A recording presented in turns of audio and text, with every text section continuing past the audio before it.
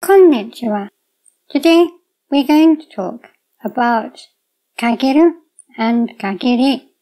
Kagiru is a verb meaning limit or restrict, and Kagiri is the e-stem, therefore the noun form of that verb. If you don't know about e-stems making noun forms, I'll link a video above my head which tells you all the secrets of the mysterious e-stem. Now, Japanese likes limiting expressions to do with limits and boundaries. I did a video on uchi a little while ago, and I'll put a link above my head and in the information section below.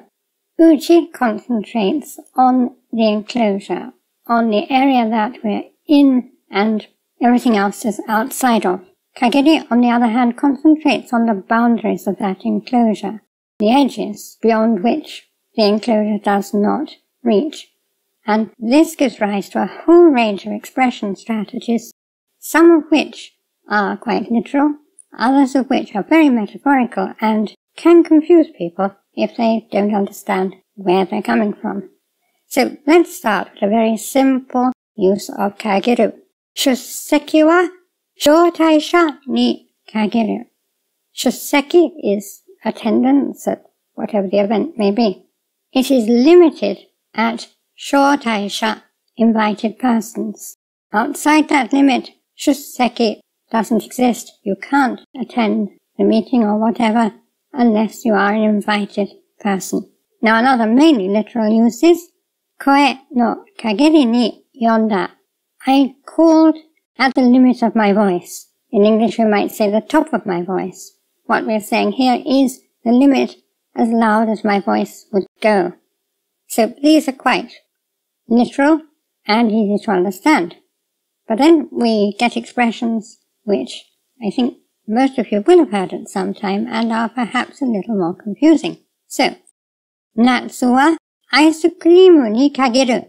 Now, loosely in English that means in summer ice cream is the best thing. What we're actually saying is, speaking of summer, when it comes to summer, it reaches its limit at ice cream.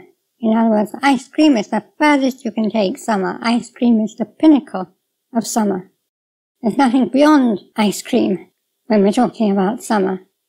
And this could be used in all kinds of different expressions. For example, undo nara suie ni kageru.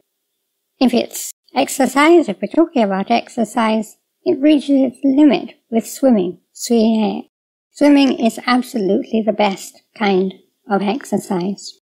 And moving on from this, we get expressions like kanojo ni kagitte sonna koto wa shinai.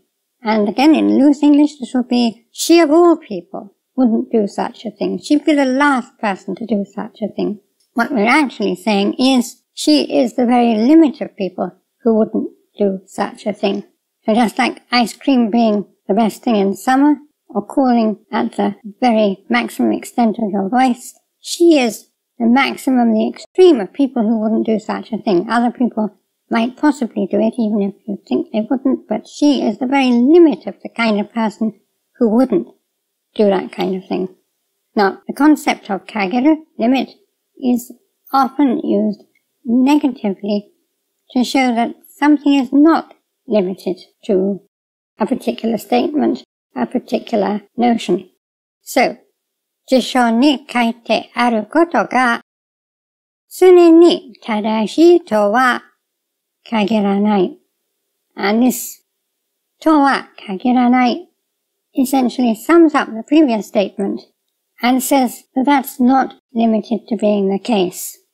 So what we're saying here is things that are written in a dictionary are always correct. That's the statement, and we quote that とは限らない.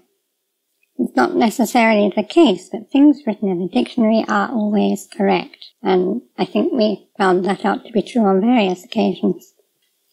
Now again, this kagiri can be used for the limits of one's knowledge, and very often is.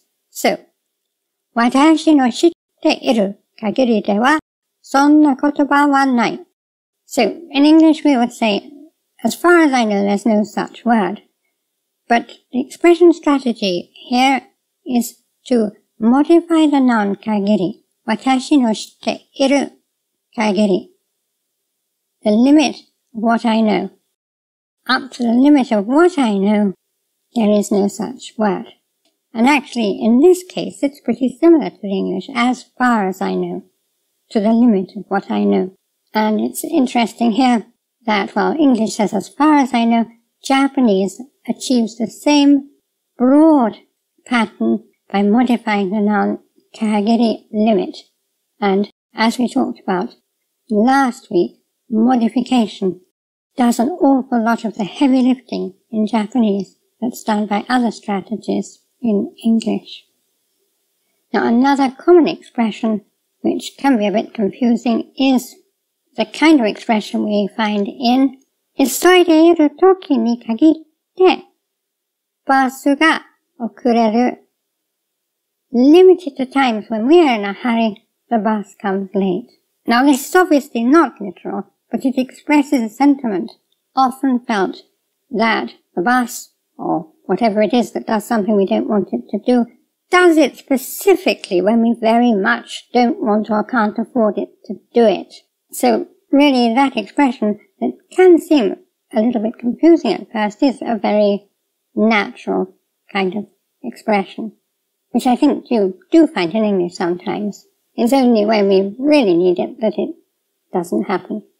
Now, another expression is sono ba kagiri.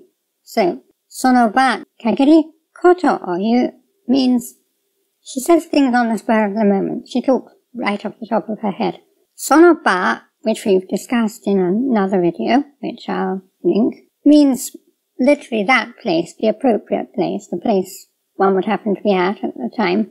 But of course, in Japanese, as in other languages, place can also mean a time or an occasion. So, sono ba kagiri koto o yu means she says things that just arise out of the particular occasion and nothing else, limited to that particular occasion, having no real relevance outside that particular occasion. So the implication is just essentially talking stuff of no real value that comes off the top of her head. And a very common expression related to this is kenka wa sono ba kagiri sa. And this is a popular expression. It's not exactly a full sentence. The sa is rather making it into a should. Sa here is saying, that's how it ought to be. Come on, that's how it should be. And it's translated into English as quarrels should not be continued. Sometimes it's even translated as let not the sun settle on your wrath, which of course is nothing to do with what it's really saying. But the point here is that quarrels should be limited to sono ba, the occasion, the event on which they arise. So if you quarrel with someone today, you shouldn't be carrying on that quarrel tomorrow. Very good advice. So this is a range of the circumstances in which the kagiri, kagiru concept is applied in Japanese. There are others, of course, but with this information, I think you'll be in a better position to see what's going on. If you have any questions or comments, please put them in the comments below, and I will reply as usual. I'd like to thank my gold Kokeshi patrons, my producer angels who make these videos possible, and all my patrons and supporters on Patreon and everywhere, the people who like and comment on the videos, the people who just watch them. Thank you all for supporting this channel and helping us to clarify Japanese, helping us to see what's really going on, instead of learning things as a set of magical formula that match up to English expressions. Seeing what's really going on so that we can actually understand them and actually use them and know what we're doing. これからもよろしくお願いします。